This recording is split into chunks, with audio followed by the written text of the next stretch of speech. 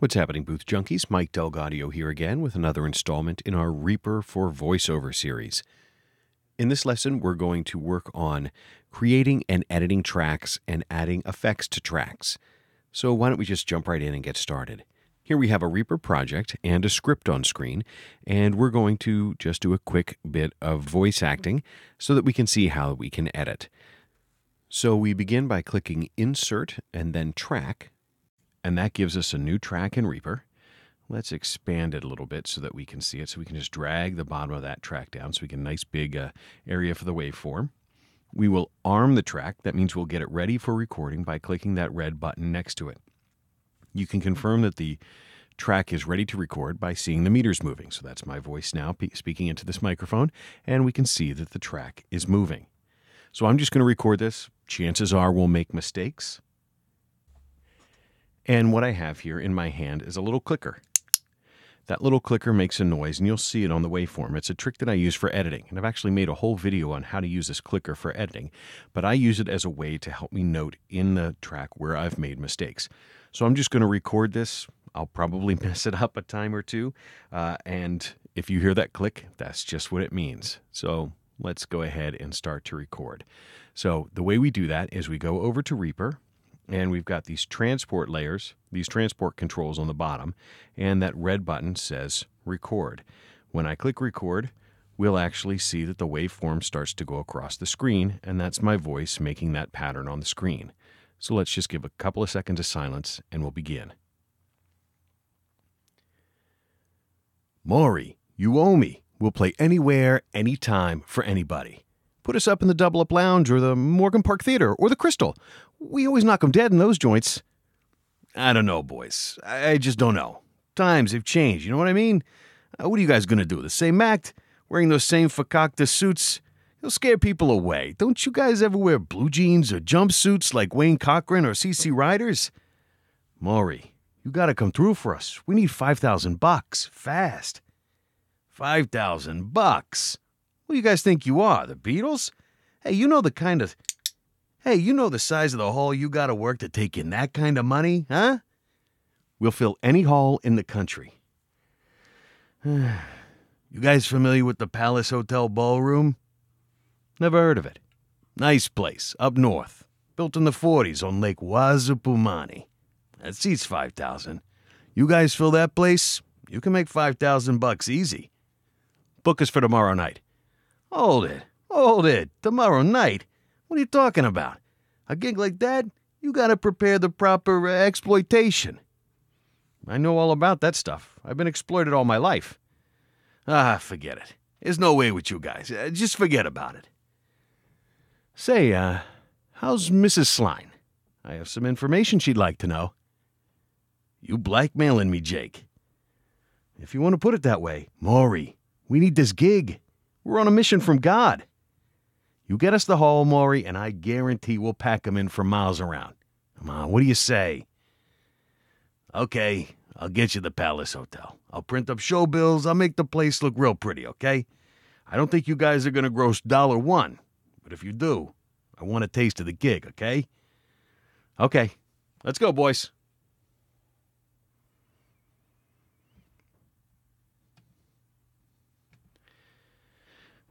And so we've recorded, made a couple of mistakes in there. So it's now prompting us to save that file. So we'll just tell it to save. And now we can see that whole waveform here on our screen. So let me just move that script out of the way. And we'll look at how we do the recording. Now we'll look and see how we do the editing of it. So I'm just using my mouse to scroll back and forth. And we can see the entirety of the wave. So let's listen back.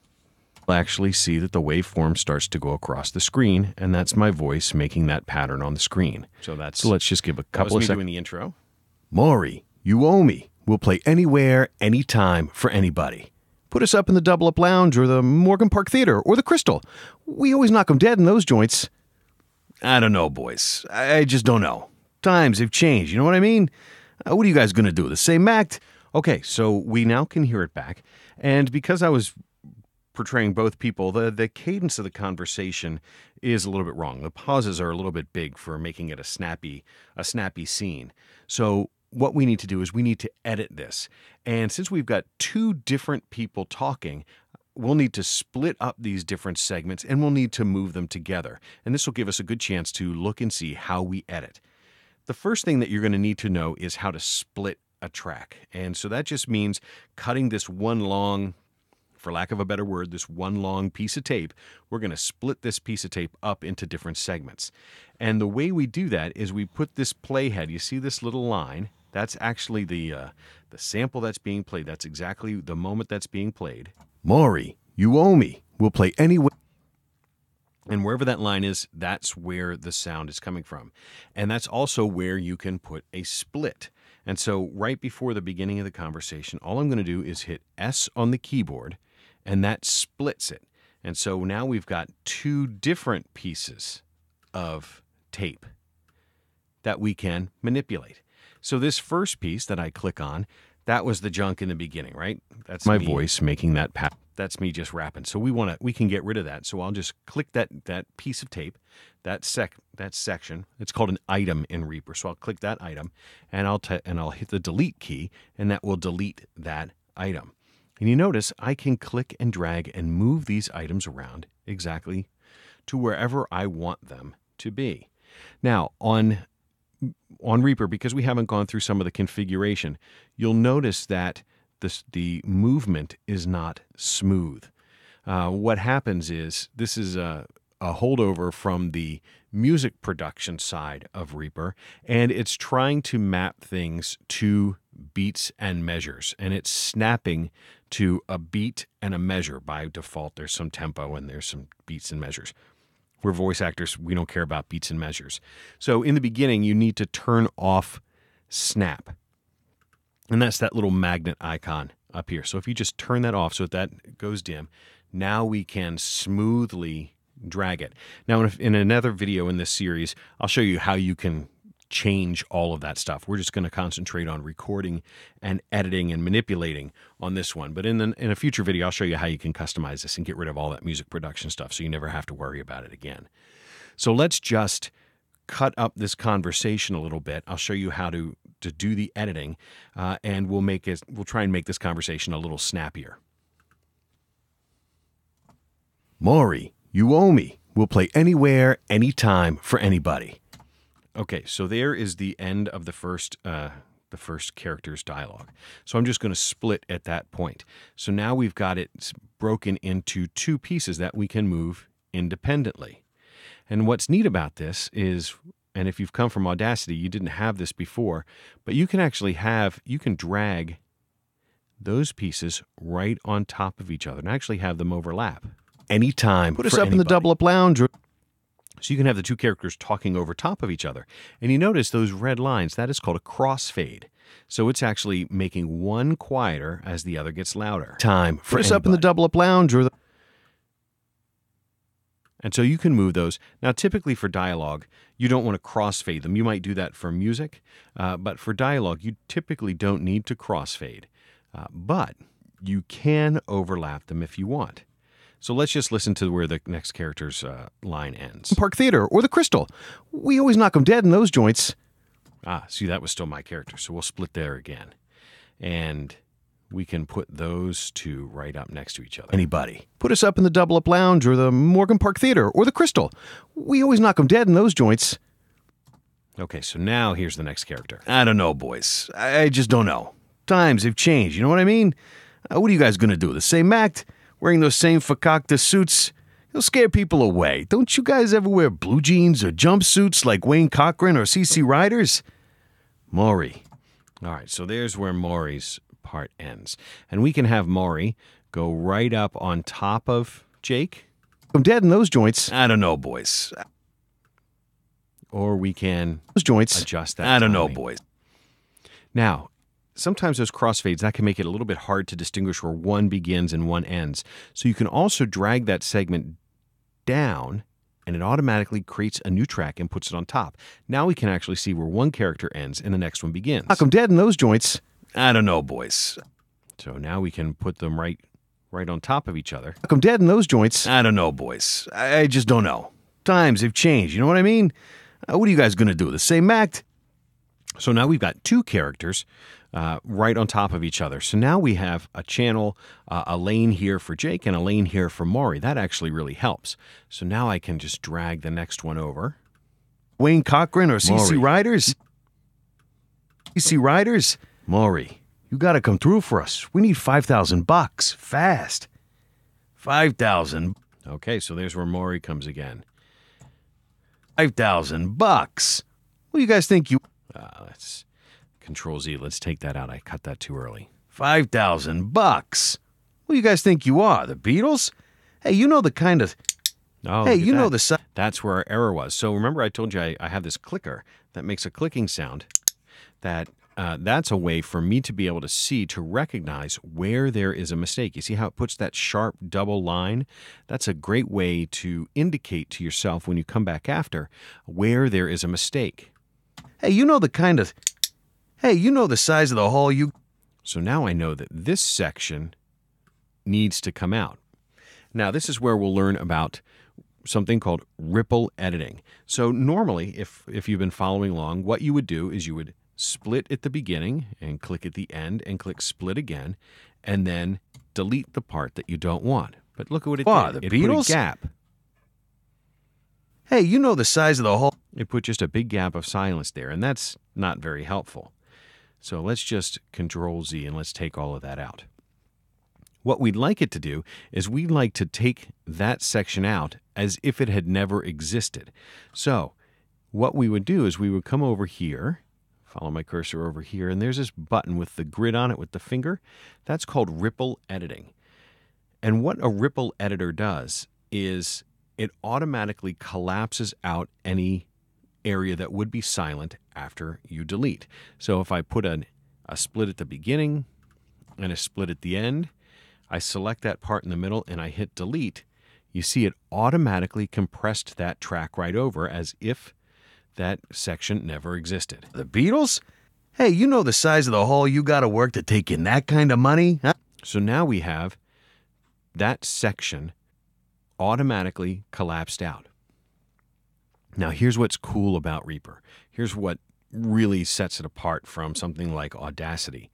If I drag the later piece and put that gap back, Reaper didn't actually destroy that section that we took out. It's still there. We can just drag one of those edges back in and we see we can put that tape right Hey, you know back the in. kind of... hey, you know the... So we can put that mistake right back in. That not only happens from that side, but it also happens from this side. So that area was still there.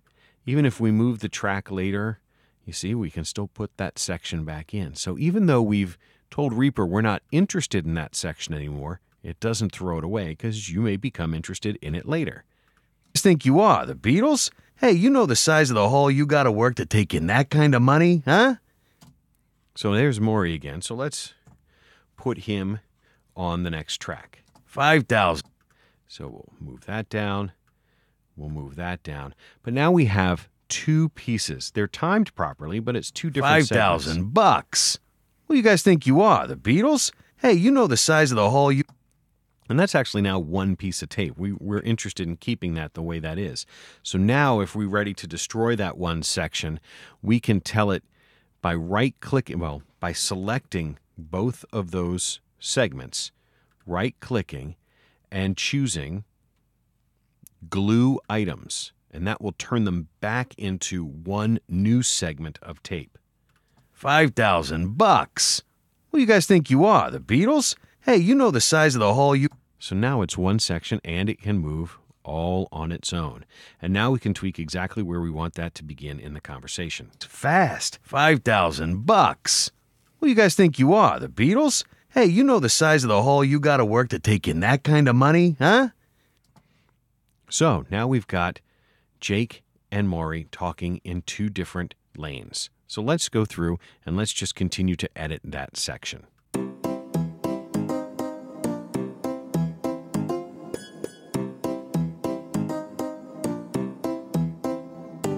All right, so there is our scene. Now we can listen back and we can see really nicely, we can see two different bits of dialogue on two different channels, or two different tracks, I should say.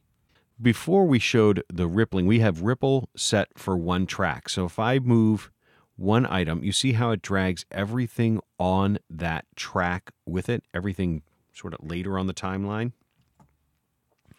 If you click that button again, it's actually a 3-state toggle. So if you click it again, it will then take from the point you're selecting all of the downstream tracks down the timeline on all of the items on all the tracks, and will drag them all with you. So if you need to have something, if you needed to change the timing just a little bit and tweak that, and you didn't want to mess up the rest of your section, you can turn on the multi-track, all-track ripple editing. We're in our CC Riders. Maury, you got to come through for us. Okay, so that's ripple editing and multi-track ripple editing.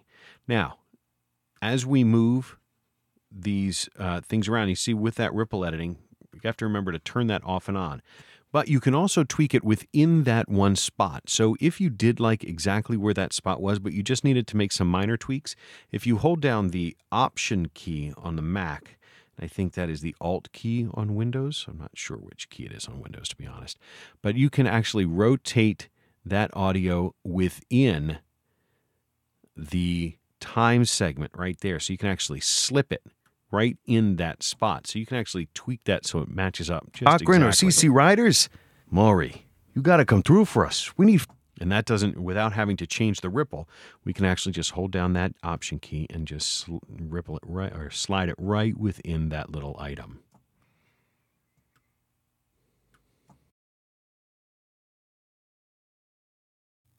So now we have a recorded scene. We've got our dialogue split into two separate tracks. And if we listen to it, it sounds pretty good. I mean, you can tell that there's two different characters. We always knock them dead in those joints. I tried to do two different voices anyway. We always knock them dead in those joints. I don't know, boys. I just don't know. Times have changed, you know what I mean? But what I'd like to do is I'd like to maybe add some distinction between these characters. So let's conceive of a scene. In the original script, these two guys were in the same room next to each other. But let's maybe turn it into one guy's with us in the room. Let's say Jake's in the room with us, and Maury... maybe this is a phone call. We'll put him on a phone on the other end. So we can actually add some distinguishing between the characters, but it also gives us a chance to learn how to add effects to our tracks. Now, as voiceover artists, generally if you're shipping off files to a client for their use, they'll only need minimal processing to it. You might just need to do a little tiny bit of cleanup to make sure you take your mistakes out, take any extraneous breaths out using the editing that we learned earlier in the video. But it does help to know how to add effects to your tracks and to your items so that if you have something particular in mind for what you're going for, that you know how to do it. So let's add an effect to Jake. He's the top track. Let's actually label him as Jake up here. So I'll just double click in that box next to the recording and I'll type in Jake. And our other character is Maury. So we'll have them in there. We're done with the recording, so I'm going to disarm the Jake track by clicking it. So now you see the monitor isn't moving. You don't hear my microphone anymore, but the tracks are still there. Now, let's start by adding an effect to Jake's voice.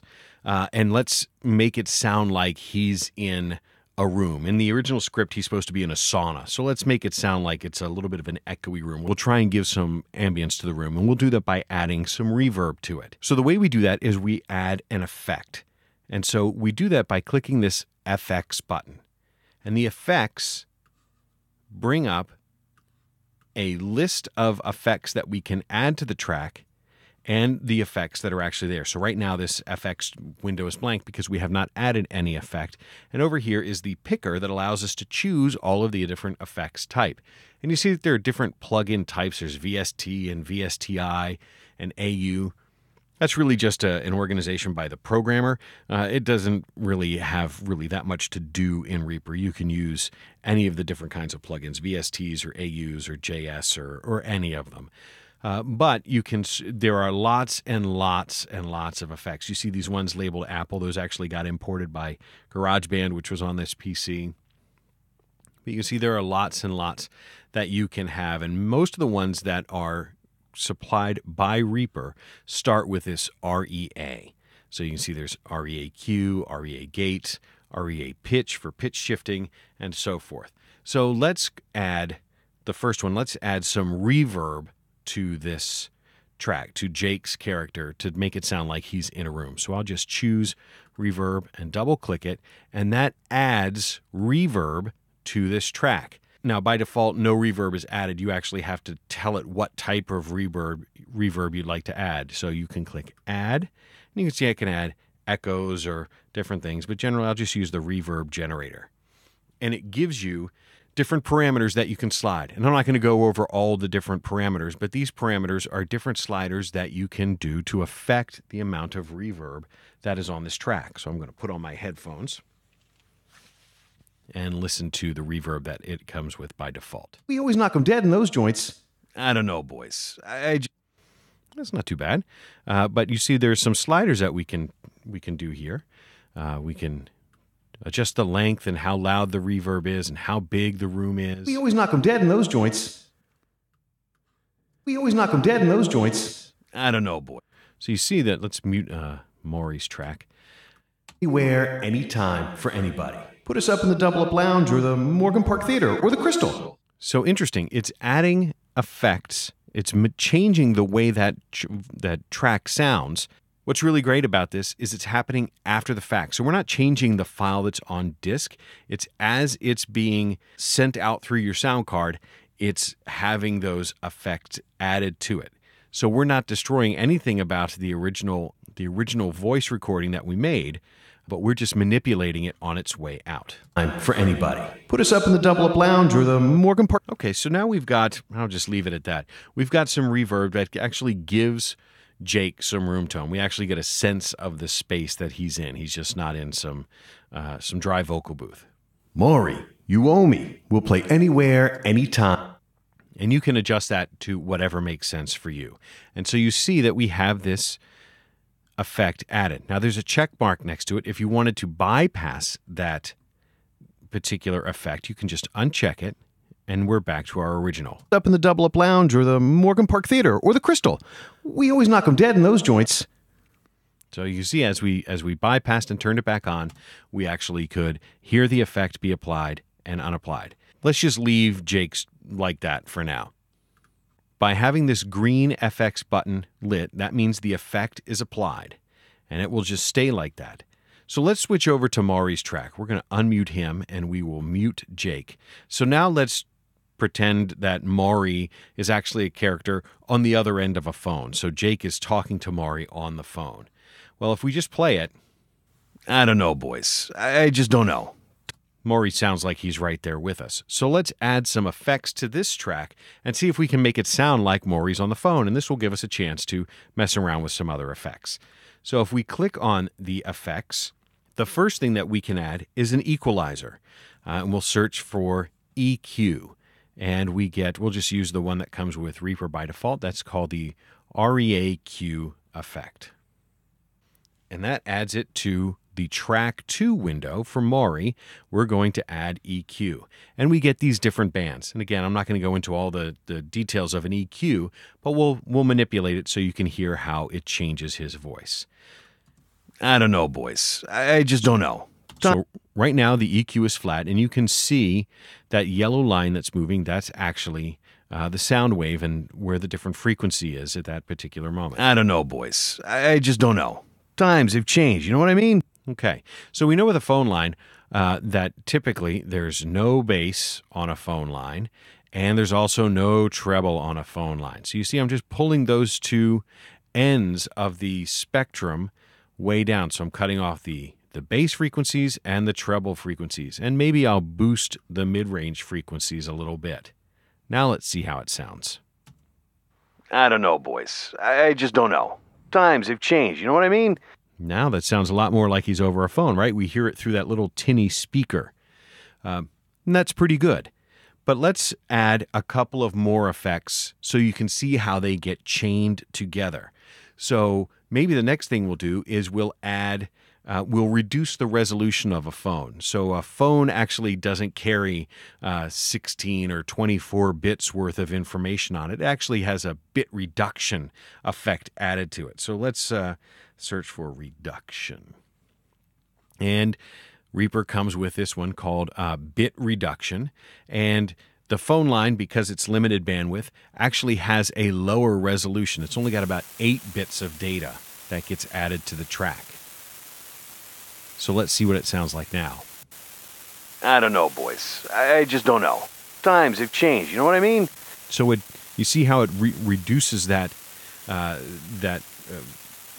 clarity. It actually sounds a lot more like it's over a speaker. But I don't know, boys. I just don't know. Times have changed, you know what I mean? if you listen closely, if you're wearing headphones, you can also hear that bit reduction has now added a ton of static to our track. Watch, I'll bypass it, and the static goes away. So by reducing that bit depth for that track, it introduces noise, which is not good. So the next thing that we would do to get rid of that noise is you can add a gate.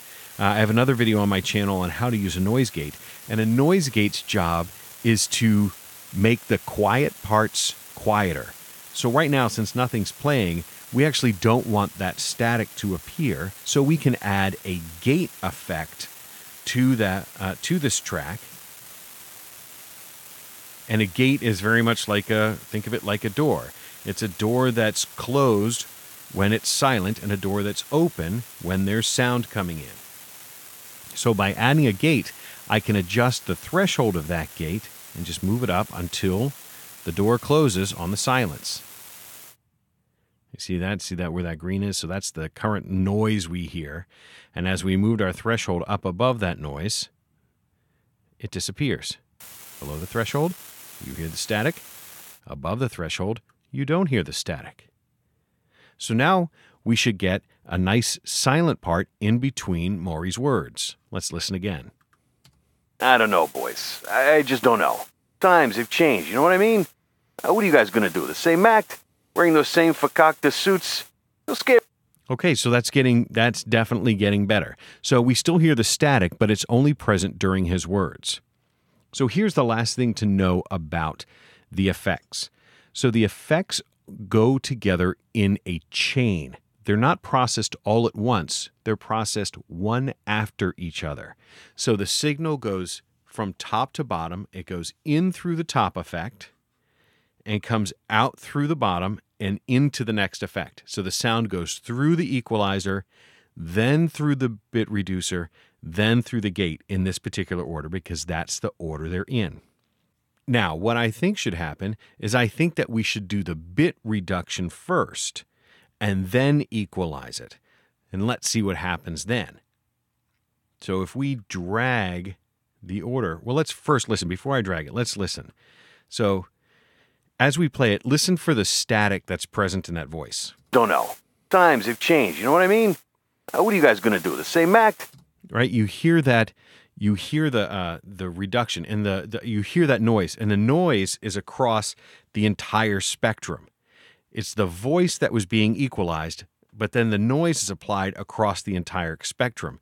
What we should do is we should reduce the bits first and then equalize out the noise. So let's do the bit reduction first, and then we'll equalize the sound and see if we can also have the noise only occur in the equalized section. So let's turn off the gate. Let's bypass the gate. We get the noise again. But now we hear the static is not bright and across the whole spectrum. We're only hearing it after it's been equalized. So if we do it after, you hear the noise is more lush and brighter. You hear it on the whole spectrum. And if we put it before, we hear that the noise is being equalized. And now if we turn our gate back on, the noise should disappear, and it should only be heard during the parts that he's speaking. $5,000. Who you guys think you are, the Beatles? Hey, you know the size of the hall you gotta work to take in that kind of money, huh? Now it sounds a lot more like it's coming through a telephone. And so the order of your effects matters.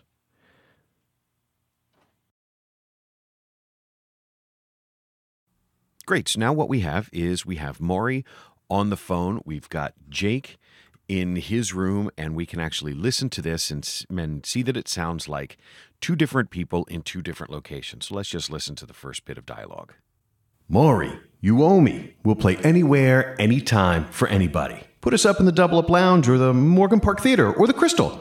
We always knock 'em dead in those joints. I don't know, boys. I just don't know. Times have changed, you know what I mean? What are you guys gonna do, the same act? Great. So you can hear that it sounds like two different characters in two different locations. One's on the phone and one's in this echoey, reverby sauna location. So what's really cool about this now is, let's say that phone effect is something we wanted to retain. Now that we've got it dialed in and it sounds the way we like it, now we can tell Reaper that's what a phone effect sounds like, and I want you to memorize what that effects chain is like, so I can always put anybody on the phone without having to go through and redo all of those different settings.